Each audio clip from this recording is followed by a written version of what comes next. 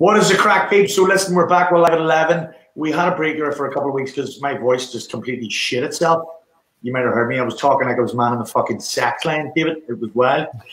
But it's good to be back, and it's good to welcome David Dunne on. David, tell these people who you are and what you're going to talk about on the show.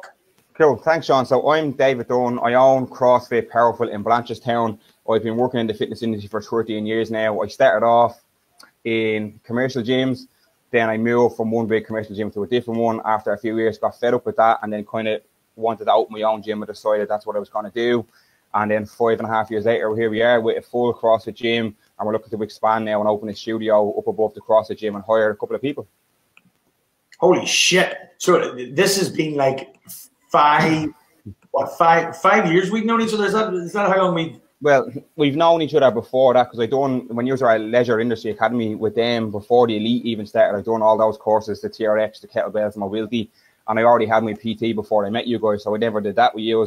But I always done all those CPD courses and stuff like that. And then I went back to Elite then to do more add-on courses over the years. And then we came in, I think you remember, I've done a bit of sales training at EOJ a few years ago. We would have done that all upstairs, and we talked about the phone scripts and how to sell memberships and how to talk to a person in the appropriate manner for whatever they're looking for, and how to sell our product to the right customer for us. Gotcha. And I think I've actually met someone who talks faster than me. Holy fuck, dude. You talk quick.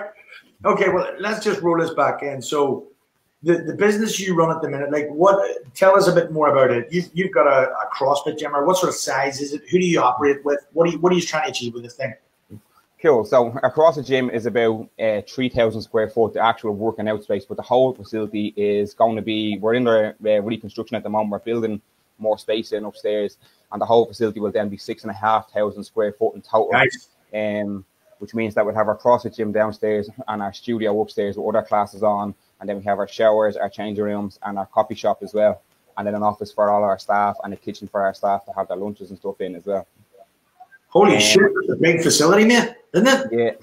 Yeah, and it's just growing. So like we're at the stage now where we want to expand to other areas of fitness, not just CrossFit, for people who have no interest in CrossFit, or might not at the moment. If they're a beginner to fitness, they might want to start with something different first, you know? Okay, and like that's another reason we have you on here, David, because you want somebody to join a team here with you at the minute, don't you?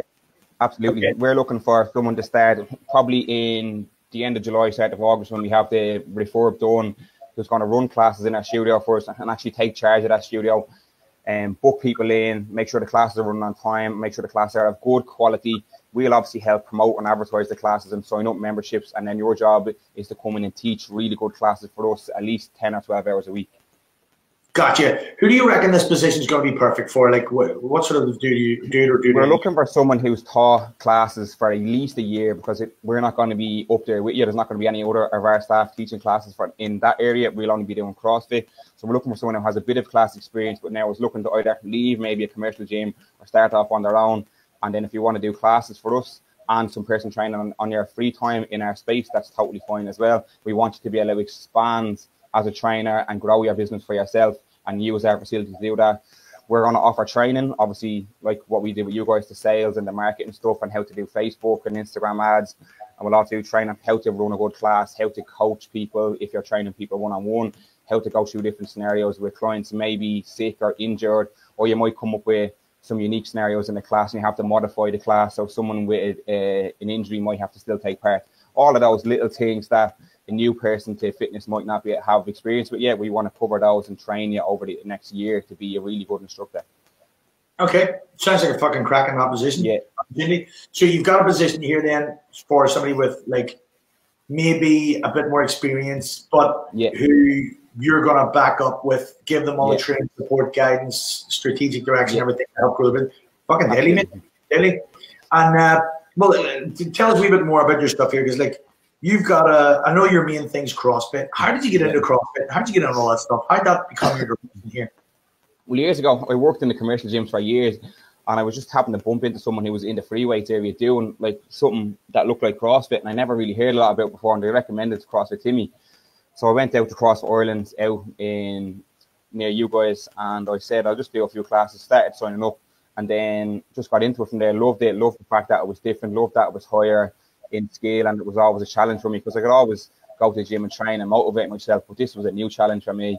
And I knew the industry was going to start to shift and people were going to start doing CrossFit just by the way that it could be scalable for anybody. Anybody could take part. And I just loved that you were training with people who had the same interest as you all the time. And then I just started training there for a while. And then once the commercial gym I found out knew I was training there, they started changing my hours over my class, so I couldn't go and train there. So then that's when I decided I was going to open my own gym and go out on my own. So I would have liked to stay doing CrossFit for a bit longer before opening my own facility, because I would have learned a lot more about it and kind of about running a facility by myself and that kind of side of things. But unfortunately, I was just kind of forced into that position where I had to leave sooner than I wanted. Okay. So like this is the thing, you know, you just said there you were forced into the position. It's not easy fucking running your own business, is it? No. Like, so tell us some of the things you've come up against, because I know some of the people that are watching this are going to be either thinking about getting into fitness. There's lots of people who are on my list, haven't even done a personal training course, but they're thinking that way. They're like, fuck, I want to get into fitness. There may be some people who are been in it for a while and want to move it on a bit and are thinking about opening their gym. So if you were like trying to give them a heads up by talking about some of your experiences, what sort of shit struggles have you had to get where you are now, man? Yeah, so lots of shit has gone wrong. Lots of shit has gone right as well. But I mean, I think people need to look back at why they want to start a gym in the first place, or why they want to get into the fitness industry, and why they want to help people. Like a lot of people just want the money and the easy lifestyle, do a bit of training, coach a few clients, and then go home. It's fortunately not going to be that easy. But one thing is for sure, if you do get results with your clients and they keep coming back and you have a good retention rate, the money is just going to follow anyway, because they're going to refer more people and refer more people.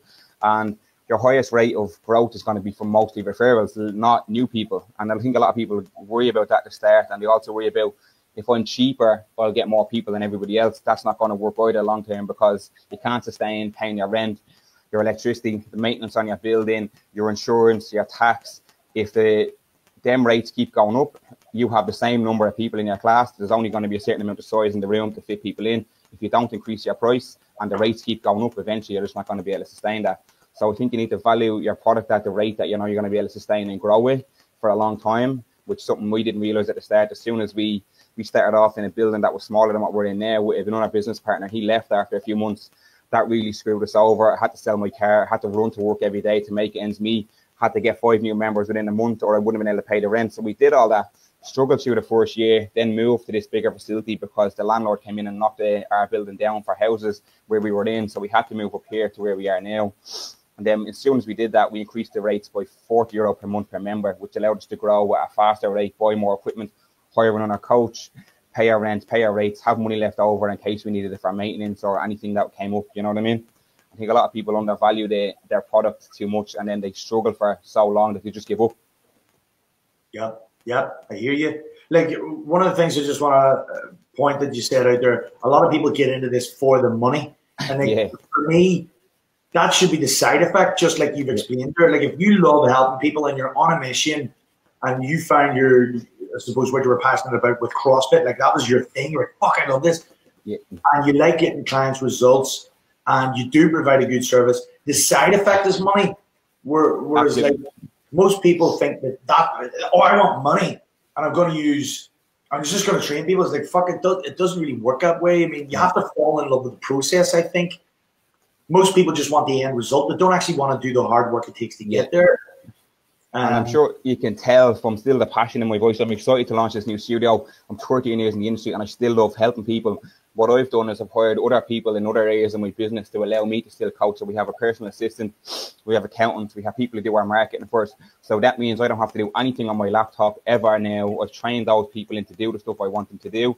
So I can now coach and program and sell memberships. So all I have to do now is do those 3 things and do them really, really well. And everyone else take care of the rest of the stuff for us. And then our other coaches have to come in and teach good classes. And then they get training off me to be better. And we're just trying to move the business forward in that sense, rather than trying to take a step away and not do any coaching and just try to have other people do the work. That's another mistake I see gym owners make. Maybe some people just don't like coaching them, which is fine. You want other people to do it for them. But I love coaching and that's my strongest point. And I love the programming. So for me to hire people to support the other areas of the business was what was most important for me to grow my business. Because I think we talked a few months ago about joining the Ascension group, and you asked me why do I want to do it, and it was because I needed another person full time so I could do those things. But after the conversation I had, I said I nearly thought about not doing the Ascension because it's a waste of a space that someone else could benefit from. Because my main focus was to hire someone who could support my business, not work in it for me, if that makes sense. And I did that straight after that phone call. I hired a personal assistant and I trained her to do marketing, sales, and all that other stuff. So now I'm back in the business doing what I like to do, and the other stuff is after falling into place. And we've grown about, I'd say, a third of our membership just since that. That was about 9 months ago, I think. Yeah. You know, so now I don't actually need to do the ascension as such and take a place from someone who could really benefit from it. Well, I would disagree, because the thing is, what you pointed out is very wise. You've actually found that your unique ability is coaching, and you've also pinpointed one of the biggest mistakes, and you said the biggest mistakes gym owners make is they think their job is to skill themselves out of the coaching. It's not. The job of a business owner is to find out where they have your unique ability and fucking stay there. So the most important question you said is like, why are you doing what you're doing? You know, some people forget to ask themselves that question. Some people think they should want all this other stuff. I should scale myself out of my business. You know, this is the way it's done. It's not. And you're very wise for seeing that your skill was coaching and staying there and hiring people to do the things you don't want to do. Yeah, I mean, and the things that you're not good at as well. Yeah, if you're not good at, you've done the exact thing that's what I would advise you to do. Then what is the bit that you love? Well, like, what do you want to do when you wake up in the fucking morning? Is the harder question, one of the hardest questions you can ask yourself as a businessman, versus like what you can be polluted by the advice of people that's on the internet. You should be a 6-figure trainer. You should scale yourself out of your business and then fucking open up 3 or 4 other gyms. It's like, maybe you should, maybe you shouldn't. What do you actually want to do? It could be a whole lot of other worries or a whole lot of shit you don't need or hassle you don't need. You know? So that's a fucking wise movement. Very well done there. I think a lot of people listening should take a leaf out of your book. You know? There's nothing worse than getting into training because you love coaching people and then turning your dream job into a fucking desk job behind a laptop and learn marketing. I think I spent the whole year hating. I actually never trained a lot for nearly a whole year because I hated the fact that I was never able to actually go into the gym and enjoy coaching because I was always so busy doing the admin and the paperwork and the accounts, the Facebook ads, and replying to emails and dealing with cancel members, new members, uploading programs. And I just got so distracted with all that. I was burnt out and I didn't like that I had to work so many hours a day and then I had to go down and coach. And then I didn't enjoy coaching because I was so tired from doing the other stuff. Then I didn't train because I was too tired after coaching. And now I'm so free that I only have to work maybe 4 or 5 hours a day and then I can train whenever I want. Do you know what I mean? And I don't work on a Thursday, Saturday or a Sunday. And that's even more free time for me. Yes. Like, usually people that come to the Ascension want to find out, how can I, increase my impact? How can I impact more people with, because they've got great messages. A lot of coaches have great messages, they have great products, great ability, but they aren't able to share it with enough people. Because usually the only way to impact more people is to work more hours. And to work more hours, they have to either turn their dream job into a desk job or struggle with shit that they don't want to do. Usually people want to try and have an impact, make enough money, and get the freedom they want by doing the things that they love. But sometimes you've got to say no more than you say yes. And you just found out what you needed to say no to. No, I'm not going to be a marketer. No, I'm not going to do it. And that's the right thing to do. And I think it's direction and guidance people need to actually know and have the confidence to say, no. I'm going to say no to being a marketer because this is what I actually love. So the most important thing is what you've done is find out your unique ability. Where can I use my limited amount of willpower and energy, focus it in the right direction to get the result that I want? And you've done that excellently, mate. Well done. Now, I know you mentioned it, you sort of glazed over it, like, this is a true story. You got where you are by fucking selling your car. Because, man.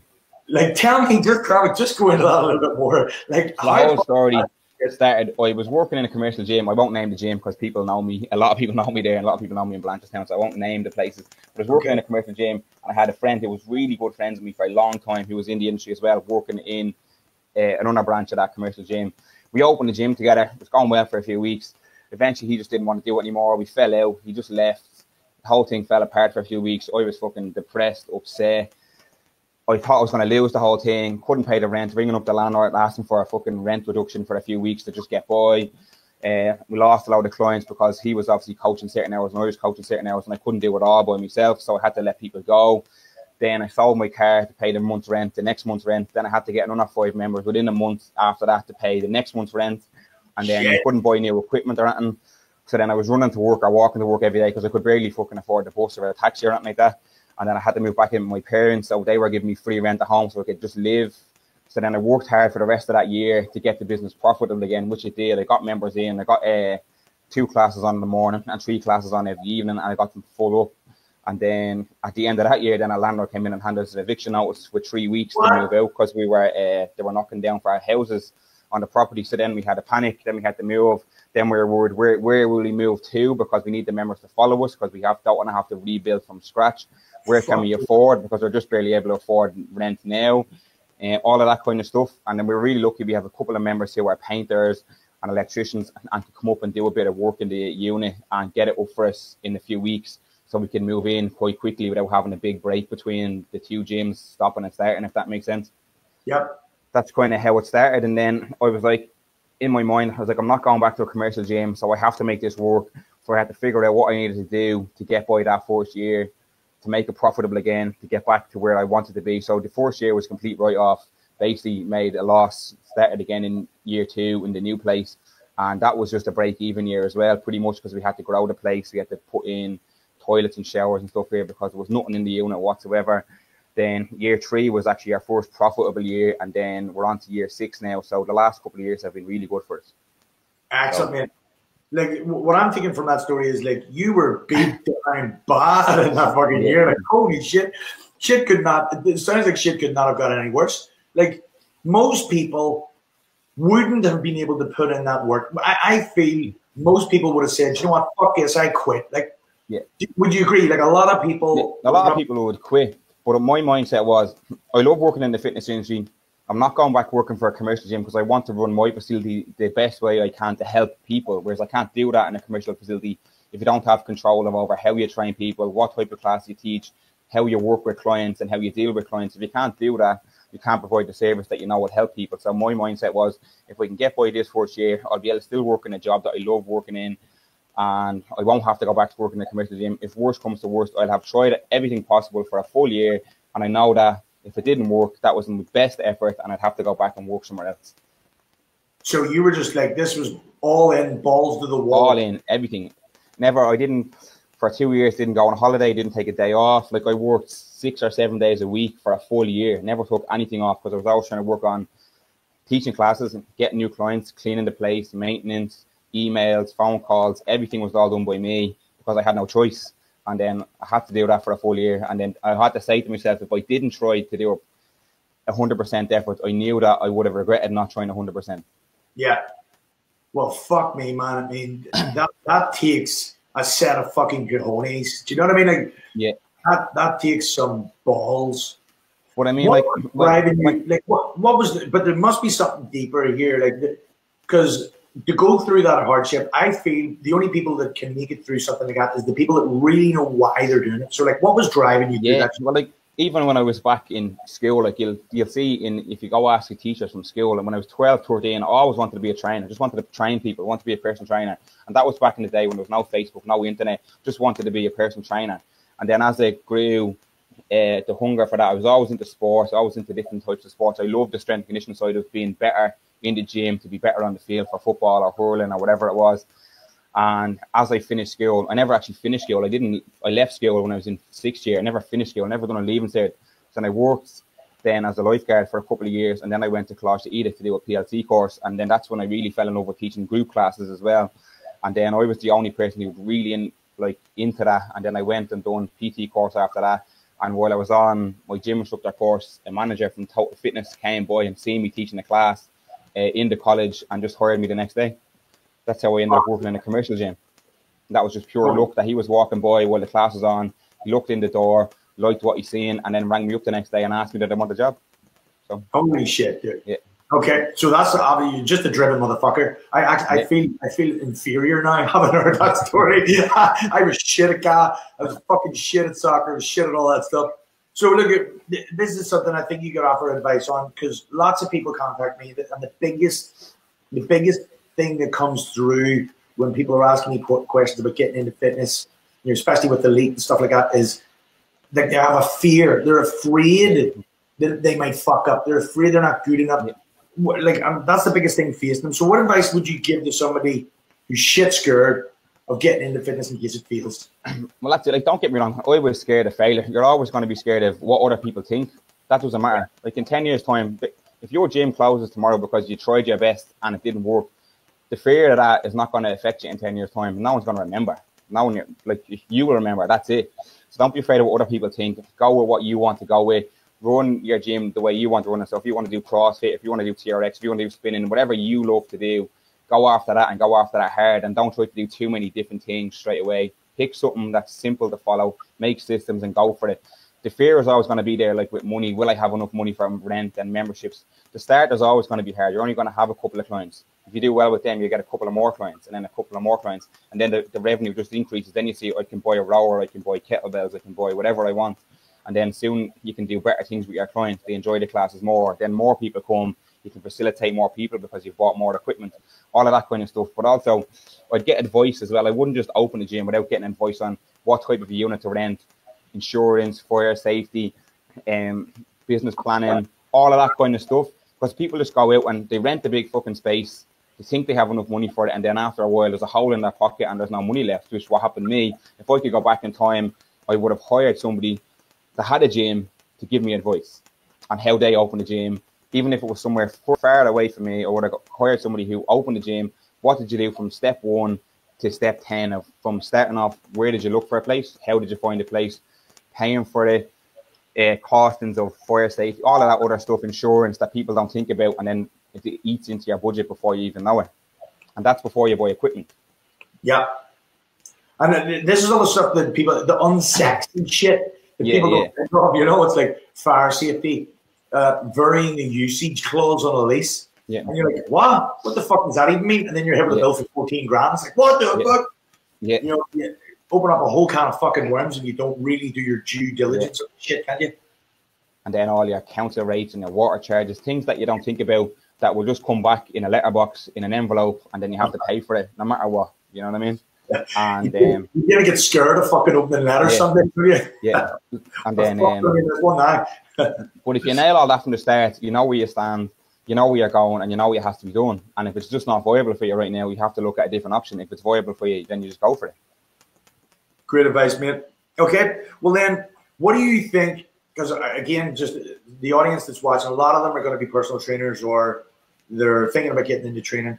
And especially even the guy, the dude you're wanting to hire as well. Just give us a heads up again. How do you want these people to apply for the coaching role with yourself and the opportunity? Yeah, I'll put a link in. You can go crossfitpowerful@gmail.com. That's my direct email. You can just direct email me your CV and a few details about you, what experience you have, all that kind of stuff.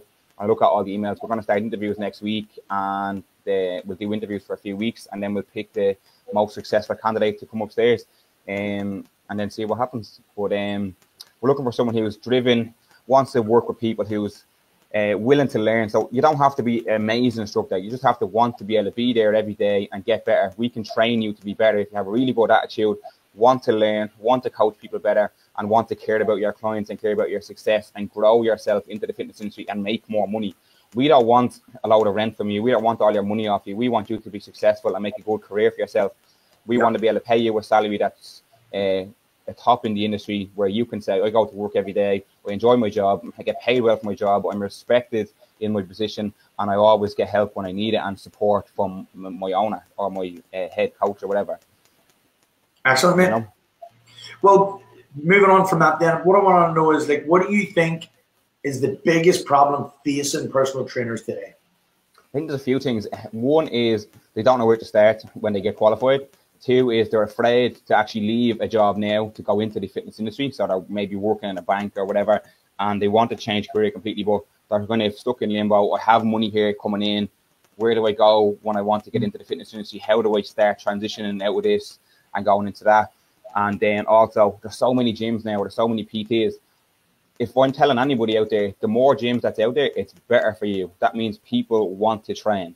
That means no matter what you do, it can be still profitable nearly, because there's so many people interested in training. Like in our area alone, if I drive for 15 minutes around, there's probably 20 gyms, whether it's a commercial gym, a small gym, a personal training gym, a CrossFit gym, a spinning studio, whatever it is, a yoga gym. But we're still making money, you know? So we're obviously doing something right. So if you're better than everybody else, you have a better attitude, you have better coaching, you have better systems in place, you'll definitely succeed. If there's people all around you opening gyms, it means that people who live in your area want to train. If you do it right, you're going to succeed. You know, I think those are the main three things stopping people out. It's like the fear of not knowing where to go when they finish their course, even if they don't have a job right now. They might be just out of college, they might be only 20 or 21. If you're in a career right now and you're trying to transition into the fitness industry, how do you start doing that? That's another thing that people have an issue with, I think. And then also opening a gym in a place where there's already lots of gyms, or being a personal trainer even in a commercial gym when there's loads of other PTs already in there, you know? Yep. I think that's something they find out. But if you go into a commercial gym and you don't succeed, you're definitely just hiding away in a back room somewhere, because there's clients everywhere around you. All you have to do is start talking to people. There's thousands of people. Like if you go to a Ben Dunne gym or a FlyFit gym, there's at least 3,000 people every week that you can connect with that will pay you money. You know what I mean? Excellent advice. And I think you're right there. I've been saying that for fucking 10 years. Like the fact that those gyms have so many clients, yet the trainers are so afraid to approach them because they're unwilling to hear the word no, or the fear of rejection. So if they're not willing to even feel enough to get it right, I mean, fuck, it's never going to happen.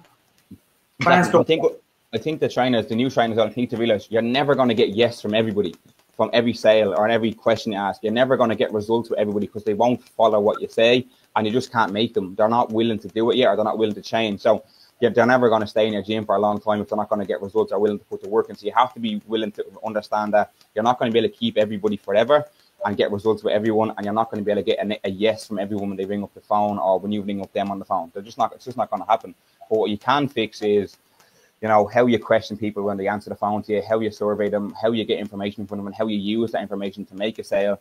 And then you've done your best opportunity with each customer to not convince them to buy your product, but to explain what your product is, and then give them a solution to the problem they have. And if they like it, they're going to sign up. If they don't like it, or they know that it's not going to work for them, they just won't pay for it. Excellent. Couldn't have said it better myself, my man. David knows his shit, people. I hope you're taking fucking notes. But that's years and years of following this group as well, and talking to you guys. And like, if you're in this group and you talk to Sean and Jay a lot, or you're following other trainers, and then you open your own gym, don't give up on following this stuff after a year. Always follow it. You can always learn something from someone who failed, someone who done something different than you, someone who's just after opening a gym, or someone who's opened a gym for 15 or 20 years. You're always going to learn something different from different people. So you'll always benefit from groups like this as well. That's another thing I say to people is don't stop following stuff.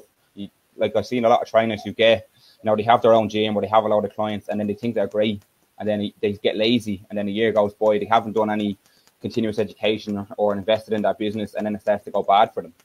Yep.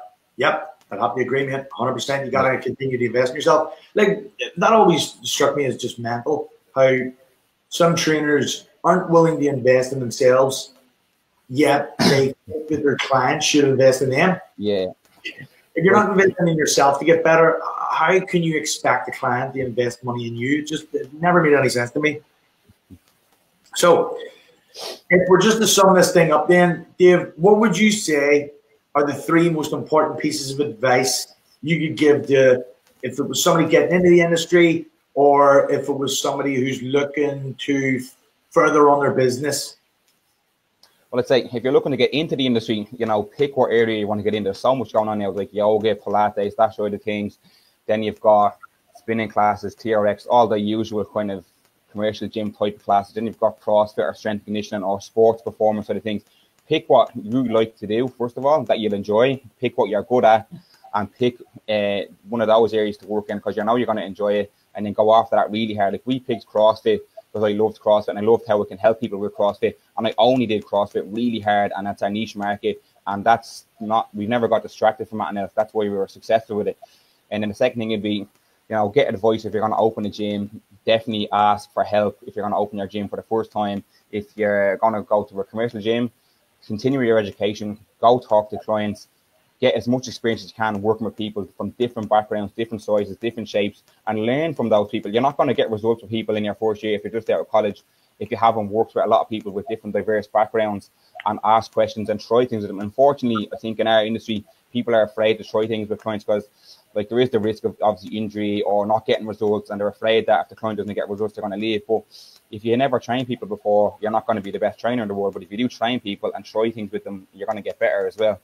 I'd say that's for a new client. And then someone trying to expand their gym who already has a gym, who's kind of struggling, say they're still on their own, they've been 3 years open, and I haven't got the money to hire somebody else or hire a cleaner or something like that.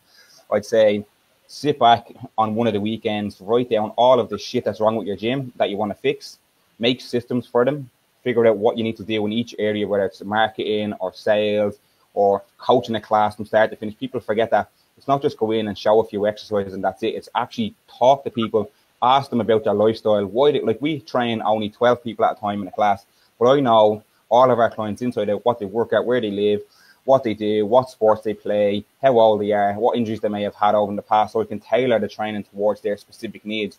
They'll stay for longer because of that, and they're going to get better results because of that, because we can modify things towards them. So really go into detail with how you coach a class from start to finish. Don't be on your fucking phone in a class. Don't be eating food in a class.